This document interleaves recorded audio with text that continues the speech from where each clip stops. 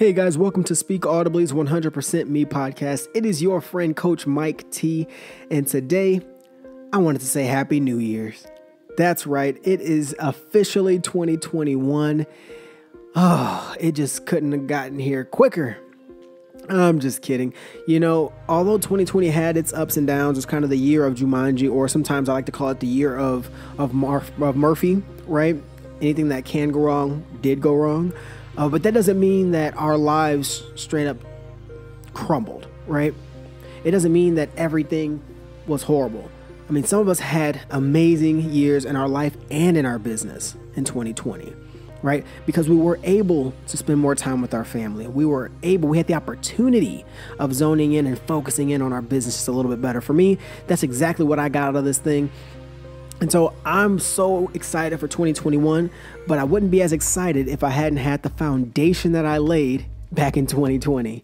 And some of my clients would agree, because we were able to really get some planning done. Because when you're not stuck, in the mall for hours at a time shopping and bumping into people, everything was shut down.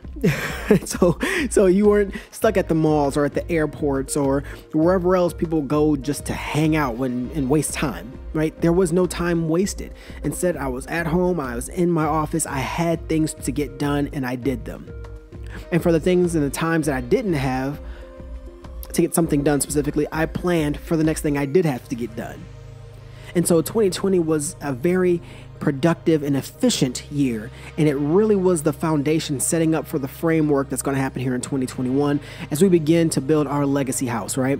Not a physical home, but the home of our legacy, the place where our dreams live, here in the Wilson house, right? But guys, I heard some amazing quotes, and I wanted to go over some of those quotes today. So I'm going to go ahead and pull this up, and I hope that you would enjoy this with me. And not necessarily would you be motivated, because I really don't like that term motivation, right? Because it's something that should really be down within us, right? Whatever that motivation is, whatever that lure is, where that carrot that we kind of dangle in front of ourselves, that thing that we really want, that should be the source of why we do what we do. Not that we have these outside influences that motivate us to move or don't motivate us to move.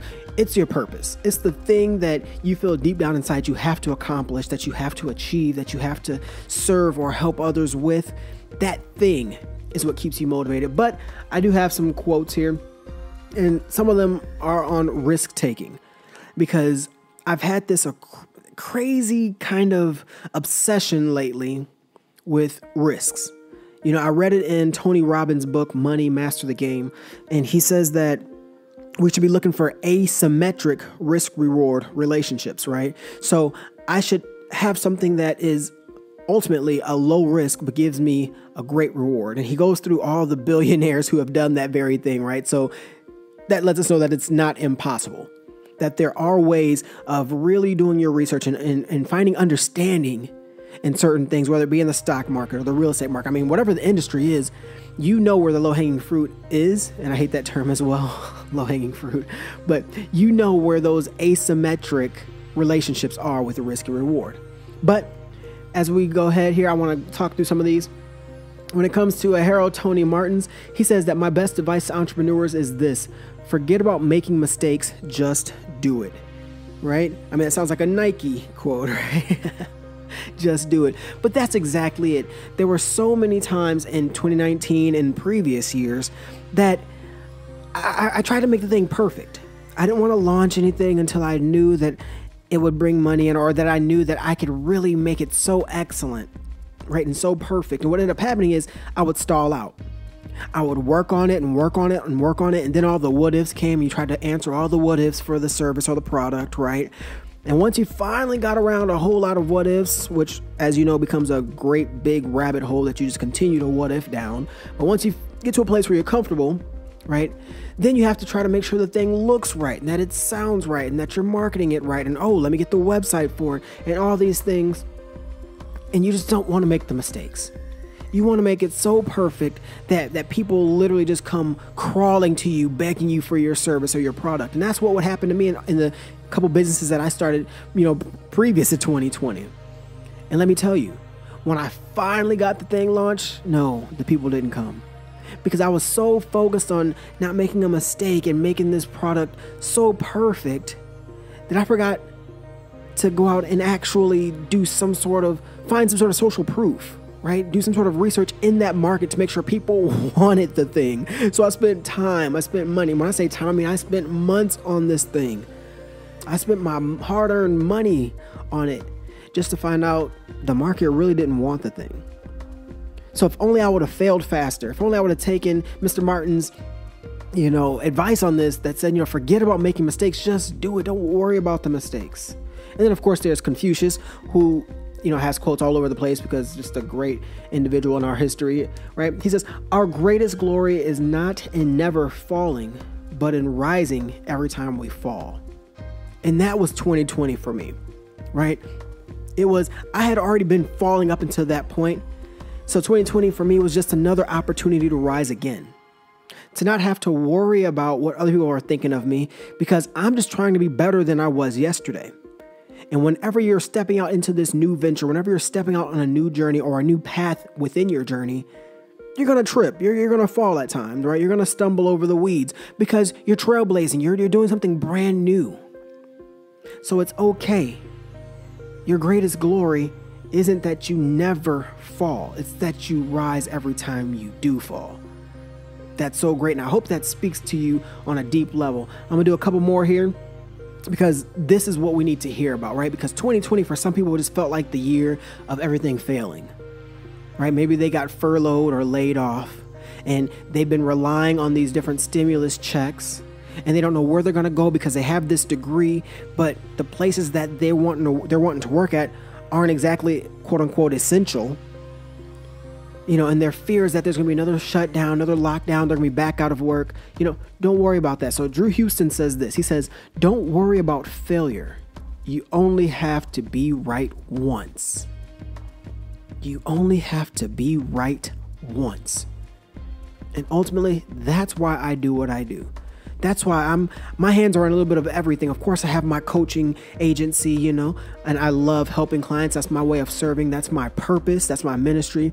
But on the behind the scenes, there's affiliate marketing. There's so many little courses and programs that I have out. There's books. Of course, as you guys know, I'm an author and I have so many different little books. We just got into children's books, right, with my sons, and they're creating these stories and I'm helping them kind of bring them to life.